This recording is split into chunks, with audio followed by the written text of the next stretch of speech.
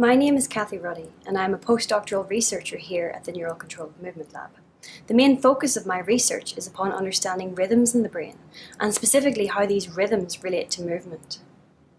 For investigating brain rhythms, we use EEG, which is electroencephalography.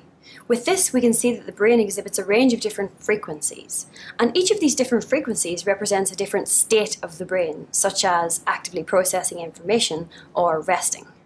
The big mystery that continues to puzzle scientists is whether these oscillations are simply a byproduct of some other neural processes in the brain, or whether the oscillations themselves are directly instrumental in driving behavior. And therefore, if we could change the oscillations, could we change the state of the brain and therefore change the behavior? The problem in this field of research is that we have no existing method for changing the oscillations in the brain, and this is something that I'm currently working on. If we had a way to change the oscillations, we would have experimental control.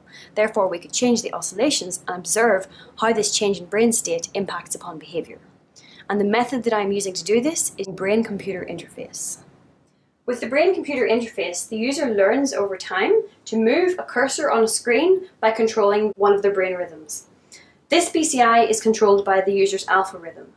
So to make the dot go up, she needs to increase the amplitude of her alpha rhythm, and to make it go down, she needs to decrease it. Another method that we use to investigate the state of the brain is transcranial magnetic stimulation, or TMS.